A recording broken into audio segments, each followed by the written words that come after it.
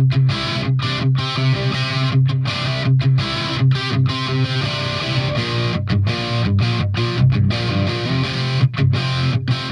there, CPO here, and want to go over a little bit about the work I'm doing on my 450.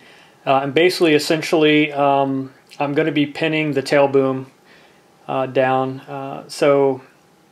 This came as a little bit of a surprise. I wasn't expecting to need to do this, but I am now a huge proponent of pinning the boom, and I'll tell you why. So I was doing a little bit of work. Actually, I wanted to do a video demonstration of demonstrating gyro gain and tail wag. And so I made this little contraption.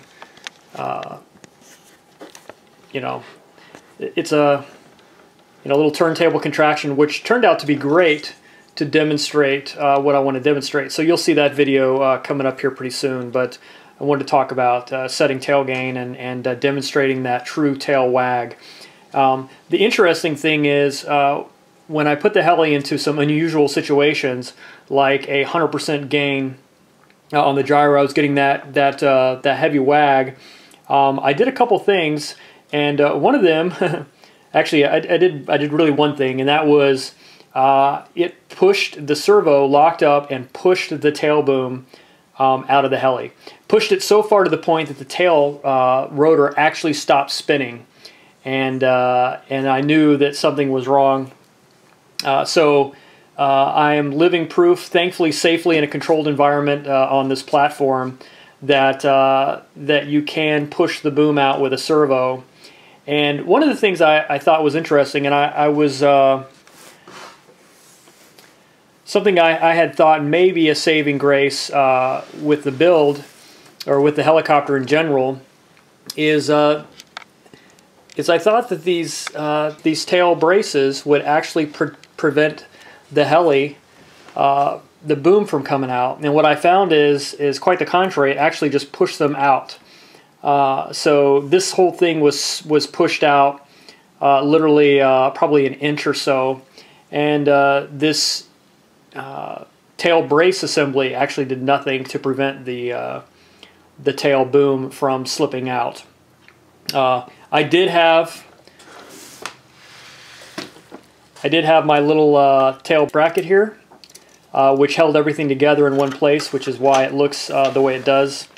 But this glue that holds these ends on just popped right off. So I'm going to re-CA glue this, put them back together, and then I have my tail boom pushed all the way in. And so what I'm going to do is I'm going to put a screw in here, and the way Finless Bob describes, basically drill a hole through this this front block into the assembly, and I'm going to use a little screw.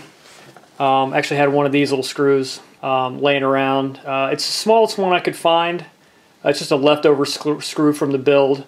I'm going to use it. I think the key here is you don't want to have a screw so long that it screws through the block and then into the tail boom and then into the actual torque tube. So I don't think I'm going to have a problem with that. I think this screw will be fine for that.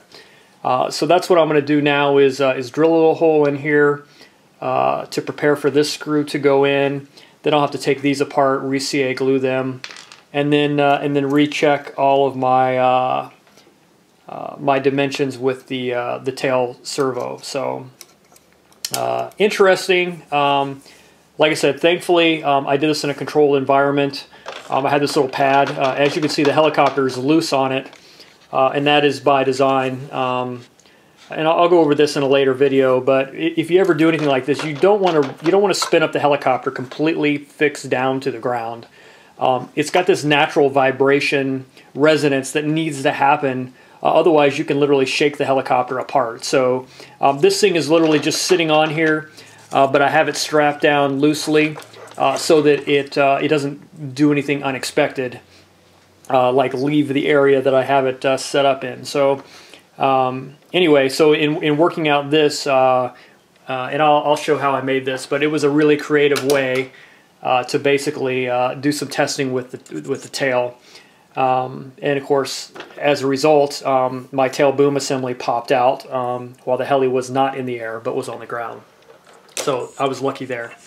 One other thing, I did snap another screw. Very frustrated at snapping screws. And this time, the screw I snapped was right here. I actually took it apart so that I could get to this this tail boom. You know, basically I pulled these screws out here so that I could loosen this tail block up. Get this blade out of the way. Loosen the tail block up so that I could refix the boom in there. And when I unscrewed this one, the head snapped off. And this one, ironically, isn't even thread locked. It's just a regular screw into plastic. It goes into this anti-rotation bracket here. And like I said, literally just snap this screw off.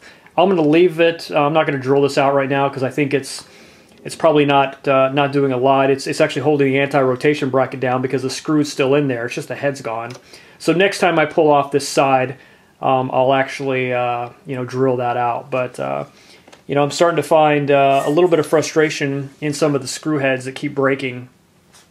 These screws are notoriously soft from stripping. Basically, the idea is that they tend to strip pretty easy, but I'm not stripping screw heads. I'm literally just snapping them off all the time. I think this is probably the third or fourth one that I've snapped off. So at any rate, I know it's been recommended by a lot of folks to upgrade the screw hardware. At this point, I can say that's not probably a bad idea. I've lost enough screw heads to make it annoying.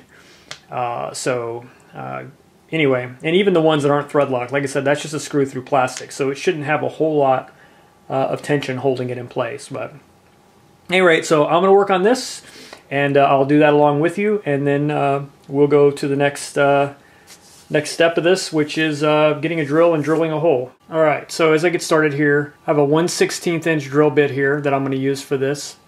It's got a little bit of black tape around it. Basically sets the length of the exposed part of the drill bit to a little bit shorter than the screw I'm actually going to use.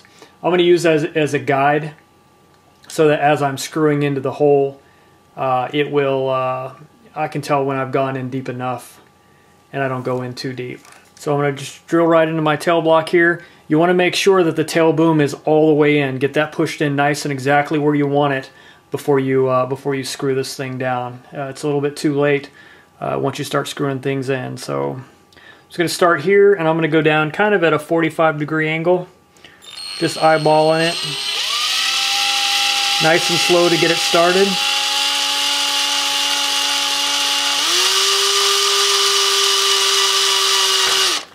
Then I'll take my screw.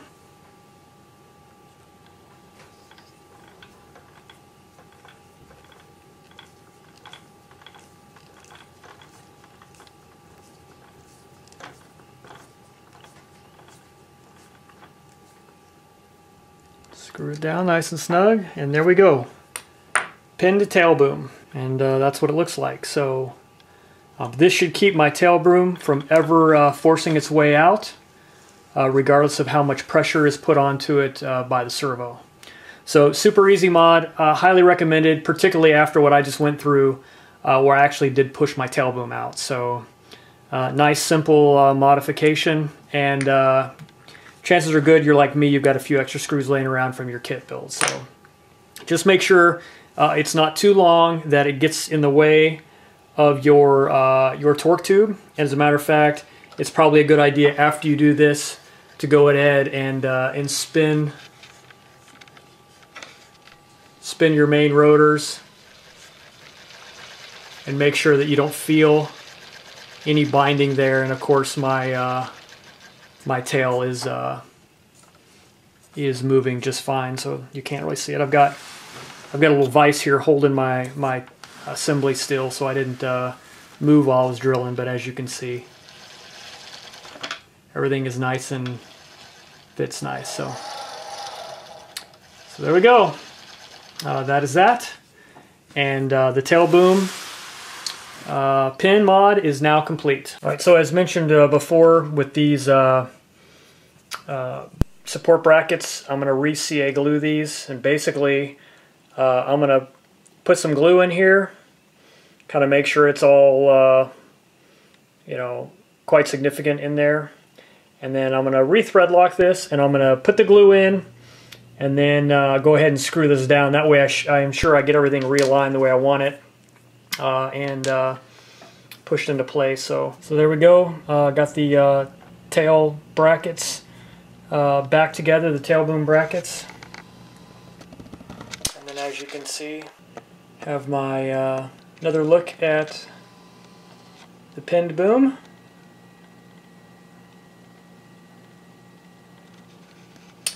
And I'm ready to rock and roll again. So I'm going to let all that dry, and I'll go back to what I was working on before, which was trying to help demonstrate to you guys the gyro gain settings and how it impacts the heli. So anyway, that'll be it, and I'll catch you on the next one.